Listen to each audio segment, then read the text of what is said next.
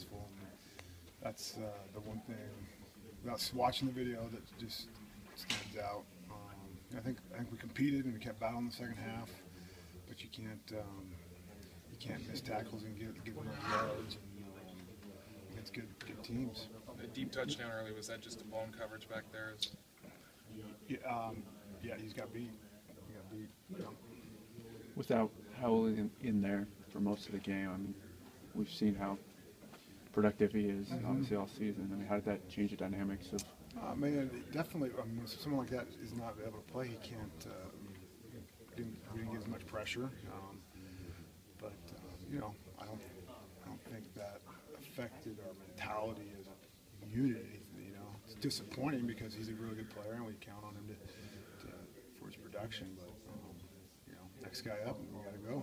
Danny said he felt when Howell left, the guy started to try to do his job too. Probably, yeah. It might have been a little bit of that. The guys start pressing. They make a play here, make a play there, and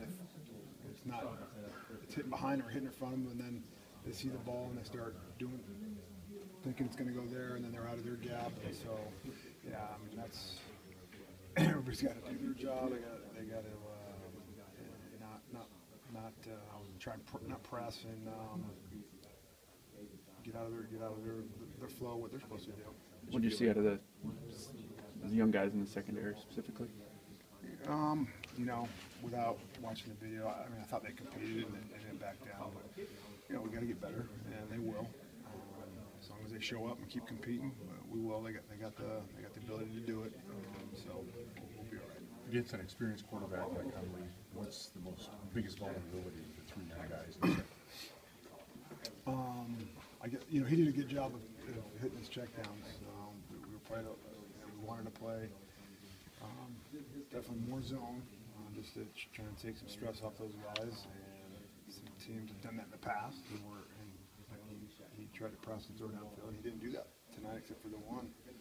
He did a good job of checking down and did not run as much as I thought he was going to. Sat back there and we weren't able to get enough consistent pressure, and he was able to find underneath guys. Could you tell what happened on that 57-yard touchdown pass over the top? Yeah, it was just a post, and the guy got beat. Just starting out early, I mean, just kind of getting down a little bit early and just in the momentum of the thing. It seems like it's the last couple of weeks.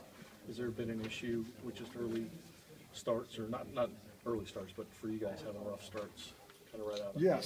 Slow starts. Yeah, definitely. I don't know what the answer is. For whatever reason, come out and we're not able to, get him off the field.